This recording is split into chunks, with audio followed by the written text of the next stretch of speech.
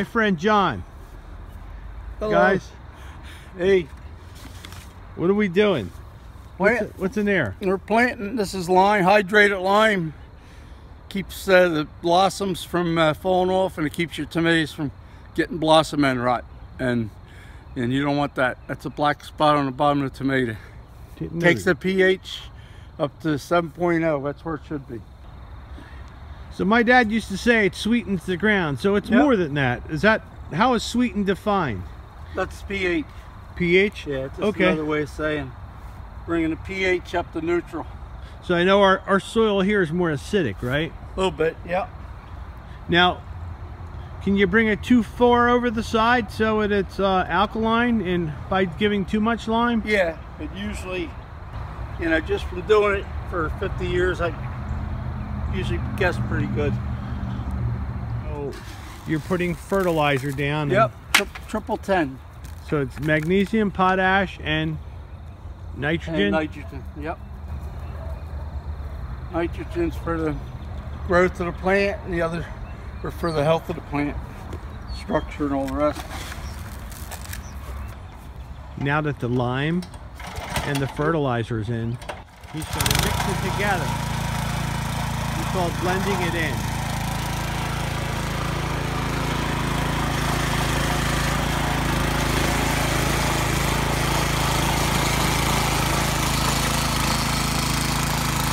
And how far apart do you put them? 2 feet. 2 feet? 24 inches, yeah. So that's like 2 foot lengths. And these should all be pruned if we have to prune them. And why do you take off the bottom leaves? That promotes top growth. The canopy, that gives you a nice canopy, protects them from the sun, and then you get the top growth because you want a tall stem, so when you string them, you're going right along the stem. Okay, and we're going to run a string along with wooden stakes that hold them up then. Yep. Well, just want to water them, get them off to a good start. And if it doesn't rain, water them, soak them real good once a week. Just once a week? People overwater. Biggest mistake they make, and the plants get disease, and forget it. Tomatoes don't need once a week if you soak them. But if it rains once a week, you don't do anything. Okay. You're putting a little spray on it. Yep. You're not overwatering them. Nope. That sun will evaporate off the leaves, because since the sun's coming up at night, if you do it at night and the leaves are wet, it can produce disease. But after the heat of the day, if you do it 6 o'clock, is that too late? Could water stay on the leaves and cause disease? No, you could do it like 6, because you still have another 2 hours sun up. The problem, you said people overwater them, yep. And they get disease on the bottom of the leaves and spots on the tomatoes, and yep, you get blossom end rot, and you get the bacteria, and it rots the root sometimes too. So right now, these are about the height of my hand, and later they'll grow about that high. They'll be about the height of that wheelbarrow. You can see the difference in the bottom 3. Now, we planted these about 3 weeks ago. Right. And look how tall they are. Yeah, they're much taller. They're strong, yeah. They were probably 6 inches, and this guy's over a foot, maybe 15 inches. Look at that. There's a grape tomato popping out. Look at that guy. Wow, okay. Matter of fact, we'll fertilize too. The other popping out over there, we'll fertilize them this week too. Okay. Yep. So you break off the bottom 3? Yeah, and if they don't break clean, use scissors, because you don't want to skin. Okay. You don't want to skin them. You don't want to skin them. But these are perfect. They don't snap. Okay, so you're trimming off the bottom leaves. Yep. Bottom three usually. The bottom 3. No, you know what? What do you suggest? This has got to come off. Do you have a little pair of snips? You want to cut that one away? Yeah, I don't want to rip that one because it's so low. Okay. So this guy, let's show the pruning of that, right? Yeah, it's small, but we'll do it anyway. Okay. This will catch up because we're going to fertilize it. It'll catch up to the other ones. Cool. And I'm going to go get a scissors for that. Yeah, little scissors. Yeah. Okay. Be perfect. Yep. We're here a few days ago. I think we were here on Saturday. And I got tomatoes on them, so we're going to put the triple 10 on. The tomatoes are going to blow up and plants will take off. We're going to string them, and they're going to do great. What are you doing now? Why is this important? Just cultivating the soil, letting it breathe, before we put the fertilizer down, so the roots absorb the nutrients and everything. So now a lot of people make a mistake of flattening it down with their foot, and that's not the right thing to do, right? Nope. We want the soil to be as loose so the rain and water can get in there and fertilizer can work. And another mistake people make, it looks dry, so they water it 4 or 5 times a week. Yep. And you say water just once a week unless it rains. It's extremely dry every 3 days. Just keep that the soil moist. Yep. And you just lightly wet it. So until it starts ponding. Yep. Now people would think that because it's a fruit and it holds water, that more water would be better. Why is that not the case? So you can put too much water, you can rot the roots, and if the tomatoes get too much water in them, they'll lose the sugar content and they'll be flat. They won't have any taste. I've had that flatness for years. So I'm glad we're here to demonstrate this, and soon we'll be stringing them up. I got some bamboo poles. You could use any stakes, but got these from a friend, and then we're going to use that twine there, and we're going to string them up. I'll show you how we do that. So you have some poles that are about 5.5 feet now, and you're going to drive them in 1 foot. Yep. So they stick up above the ground. How high? Want them about at least 4 feet out of the ground. And we're going to go to a double knot right there. This is the first tier. As the plants grow, we'll add tiers to it. Now you have a hole drilled in either side of that stick. What's that do? That allows you to feed it through as you go from one stick to the other. This is how the boys in East Vineland guys do it. You wrap it around twice. Yeah. And then you go to the next plant. Let me hold it up. Hold them up right there. It won't matter because we're coming down the other side anyway. Okay. Let me put it through here because that's a tall one. Okay. That little one we can always push through later. Okay, so you lift them up on the string later. Yep. Right? Right now you're concerned about going around the pole twice. Yep. That doesn't matter if that falls over because we're coming back down the other side. Oh, I'm hitting that. And that double knot locks it in from slipping down. Then we go around here.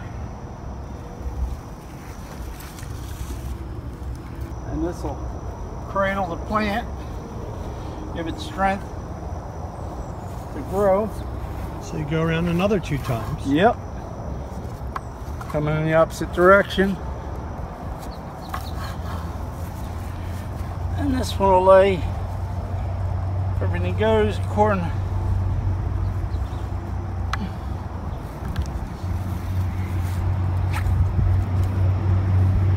Lay on there. I've seen this type of art before in people's places, but had no idea how it was thought out. Yep, South Jersey tomato farmers devised this, I don't know how long ago. String your tomato plants so nothing's laying on the ground rot, so your tomatoes don't rot.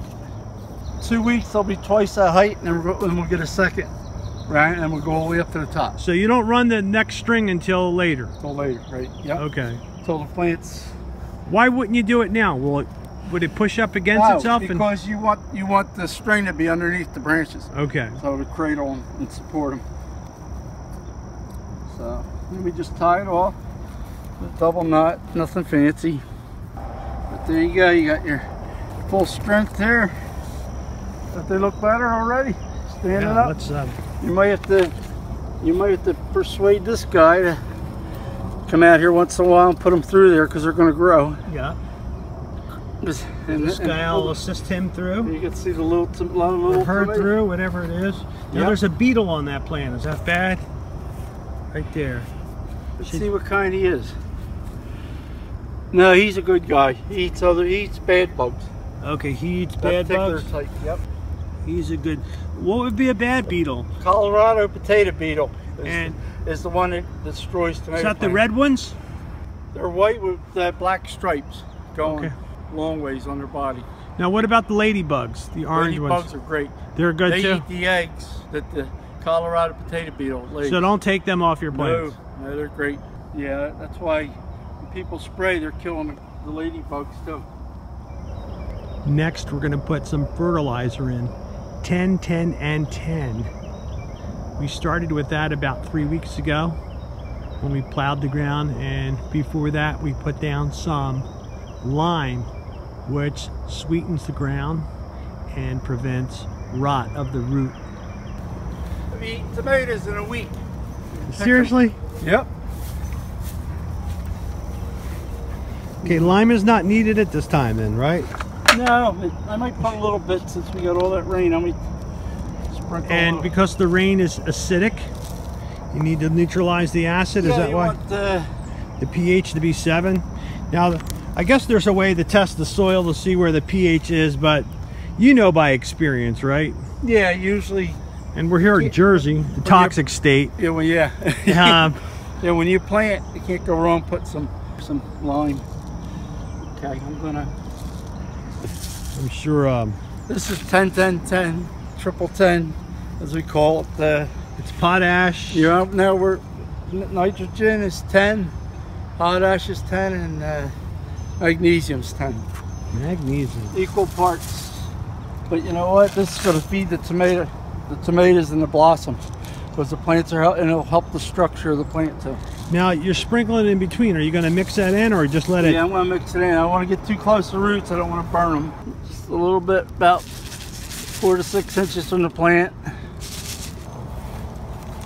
See, the way I would have done it is I would have scratched it all the way around the plant, and that would have been wrong. It would have been That would have cooked the plant. Yep. Yep. It would have made it too hot and burn the roots, right? The nitrogen would have cooked it. Now, when you burn a plant, what are the symptoms? What does it look like? Leaves will turn brown and black, and the stem will turn black, and it'll just die off. Say goodbye. Yep, that'll be history. So here we are. These plants are about maybe 17, 18 inches high, and we planted them. They were about this high, right? They were about they were like maybe 6, 8 inches high. Yeah. And one of the things I used to do, it was wrong. I would stomp around the roots thinking I'm helping them, right? When in reality I'm smashing the roots down, and they can't travel. Yeah, the roots can't spread out and get the fine roots can't advance as far as get deeper into the soil. That's like stifles them. So leave it aerated. Yep. Every once in a while, like you say, you want to stay away from the base of the plant, but you want to scratch it every once in a while, maybe once a week and a half. But really, once they get established, if you see some crabgrass coming up, that's the main reason. To keep that under control, you can cultivate it a little bit. It'll be grown tall. So when will we add the second layer of string? I'm thinking about 10 days. 10 days. The way these things will grow. We'll keep an eye on them. Yeah. So what's today? June 20th? Around June 30th? In 10 days? Yeah, there's little tomatoes in there, big cluster of them.